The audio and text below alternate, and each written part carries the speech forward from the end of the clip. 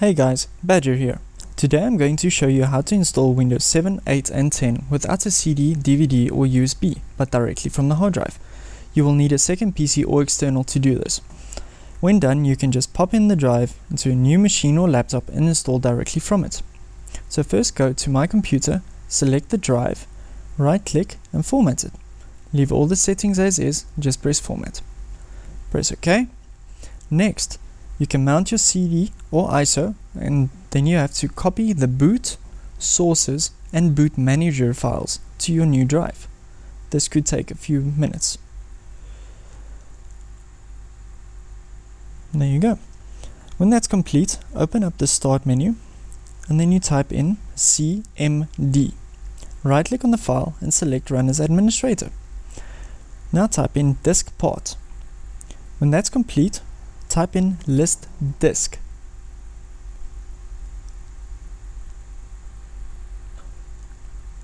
Look for the disk you just formatted and its drive number. Now in this case we want to select disk 2. So type in select disk 2. Now that we have the disk selected, we need to activate the partition to make it bootable. So type in list partition, and there should only be one. So type in select partition 1. Now we have to make it bootable. To do this, type in active. Now that that's done and the partition is now bootable from the BIOS, now we need to activate the loader. So type in exit.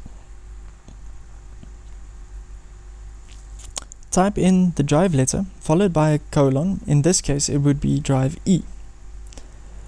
This selects the drive.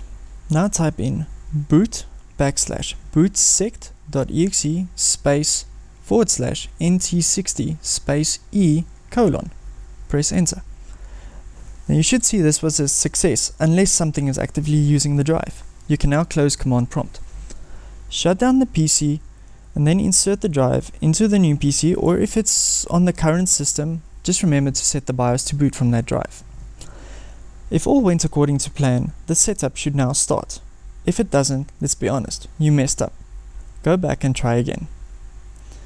Windows should now be installing as normal, but since it's running from the hard drive directly and not from a CD or DVD, it will install much faster than it could ever do from those drives.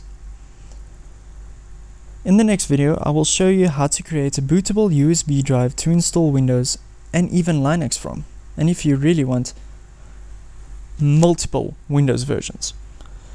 So please guys, thumbs up if you liked the video and thumbs down if you disliked it. It's okay, it won't hurt my feelings, I promise. And as always, please comment. If there's any specific help or advice you guys need, I will do my best to get to it. Please remember to subscribe and enjoy guys.